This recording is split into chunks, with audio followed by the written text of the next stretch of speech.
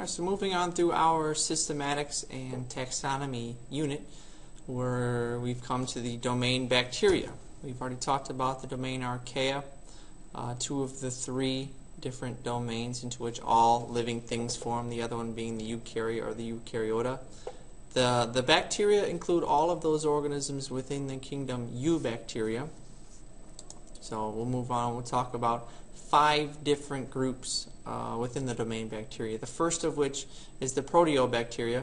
Within this group, there are 3 subgroups. We've got the purple bacteria, the chemoautotrophic Proteobacteria, and the chemoheterotrophic Proteobacteria. Let's work through these one at a time. The first of which, the purple bacteria. Most of them are photoautotrophic. Some are photoheterotrophic. Let's explain what this means. Looking at the root word with the prefix being photo, it has to do with light. We know that autotrophs are able to produce their own nutrients, and they produce their own nutrients via light. So kind of like photosynthetic organisms do. These purple bacteria, some are photosynthetic, some are photoheterotrophic. So meaning that they're able to obtain organic materials separately, but they can also do it using light. So they're kind of versatile in that way. We know that obligate anaerobes, we've talked about this term before, they're obligated to be where it's anaerobic. They can't survive in conditions that are aerobic. Water or oxygen is poisonous to them, Secondly, after the purple bacteria, within the Proteobacteria group, we have the chemoautotrophic Proteobacteria. These are able to produce their own nutrients, but they do it using chemicals. One specific one, and one that's very, very important for us and for life on Earth, are the nitrogen-fixing bacteria. They fix nitrogen out of the soil, out of the air, and they turn it into a usable form, something that the plant can use. There's a lot of nitrogen in fertilizer because it's essential for plant metabolism. So these will grab nitrogen out of the soil, grab the nitrogen out of the air, and turn it into usable forms. They live in these little nodules, as you can see, in the roots of some legumes, alfalfa, peanuts, for example. They live within here. They have a symbiotic relationship. All right, they're provided housing here, and they pull the nitrogen out, and the plants use it. Chemoheterotrophic Proteobacteria. They can use chemicals to produce their own nutrients, or they can obtain them in other ways. Where do they live? In intestines. Right? They live in the guts of many mammals, of a lot of organisms. One example is E. coli. E. coli is a natural part of our flora within our intestines. It's necessary. We need it to help break down food, to help get nutrients. Now, if we have too much of it, that's a problem. It can poison us and make us very sick. But it is necessary. We need some of it there. Salmonella is another example. Now, it's a negative. It's a bad one that can make us very sick. These are facultative anaerobes, which means that they can perform both aerobic and anaerobic respiration. They're very tolerant of both situations. So the first type, Proteobacteria. Let's move on. GramPositives.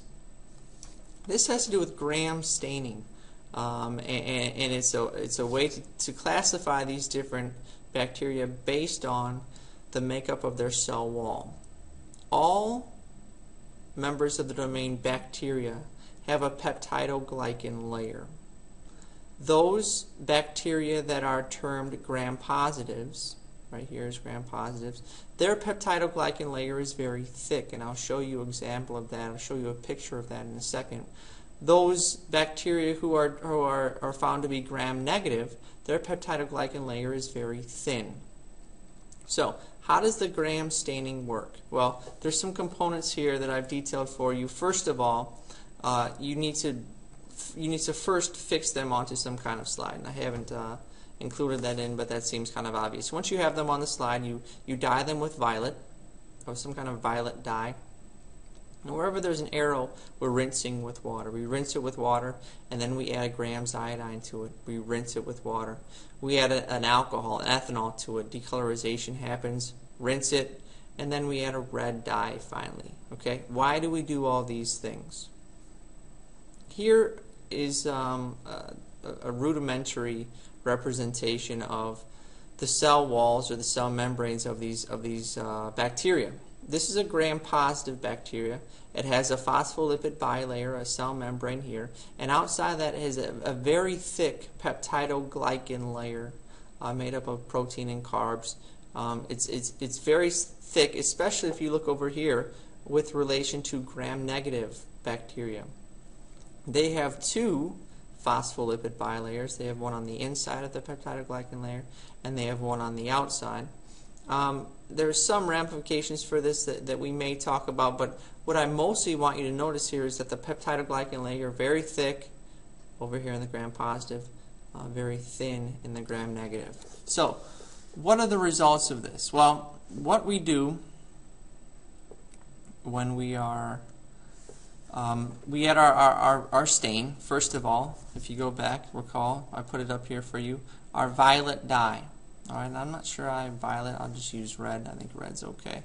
And when we put the dye in, we're going to end up with a whole bunch of dye molecules on the inside of both of these.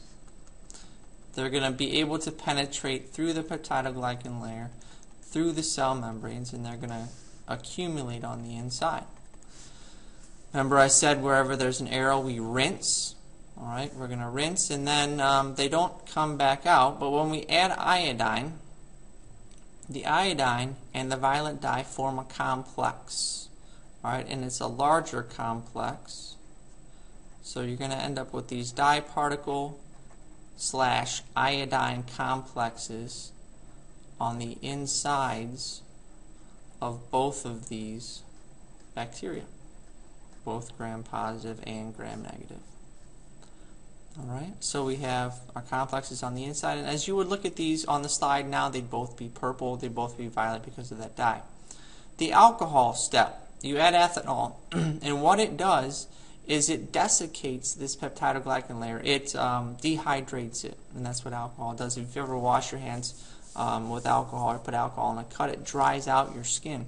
It's going to dry out this peptidoglycan layer, and when it dries it out, it's going to make it much, much thinner.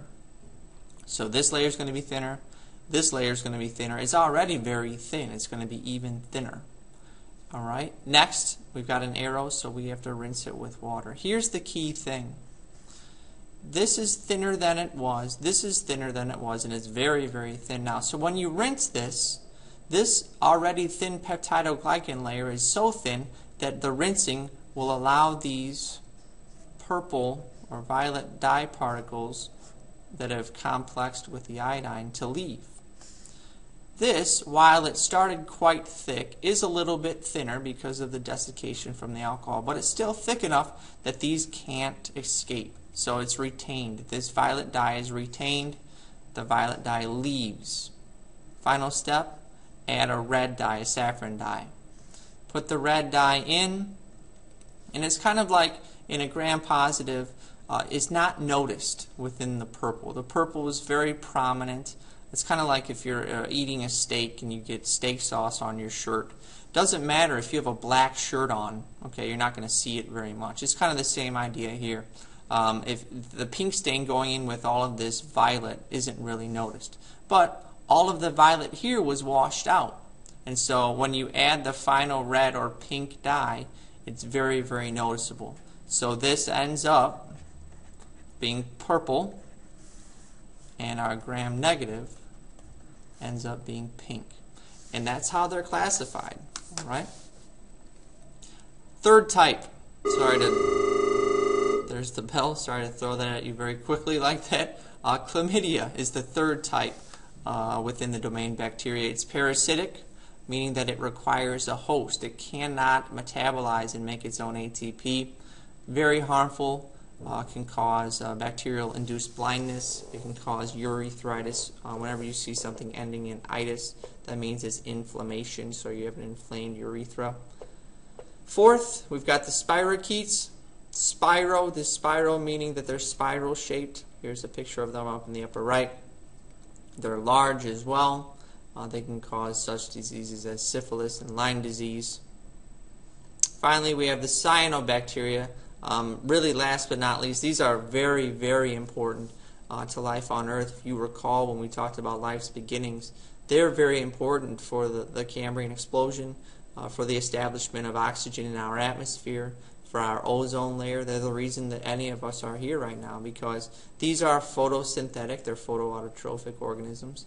They're similar to chloroplasts in that they have two photosystems, so they carry out a very complex form of photosynthesis. It's thought that perhaps the cyanobacteria were taken in by cells and became chloroplasts, according to the endosymbiotic theory. They're colonial. If you look down here in the lower right, these are, if you recall, stromatolites, which are colonies of these cyanobacteria. Anabena is an example. Used to be called blue-green algae. You'll learn as we travel through this taxonomy unit that many things are changing. Okay, back several years ago, that used to just be Monera. It used to be all of these prokaryotic organisms thrown into Monera. But classification is becoming more of a science because of the advancements in genetics. So we're getting it right, and we'll get it right eventually. But we'll keep moving through our unit.